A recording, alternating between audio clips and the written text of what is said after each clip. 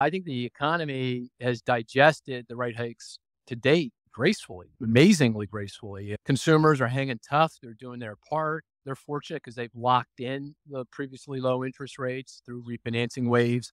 By my calculation, only about a tenth of the household debt outstanding from cards to mortgages adjusts with market rates at least within 1 year. So they're relatively insulated.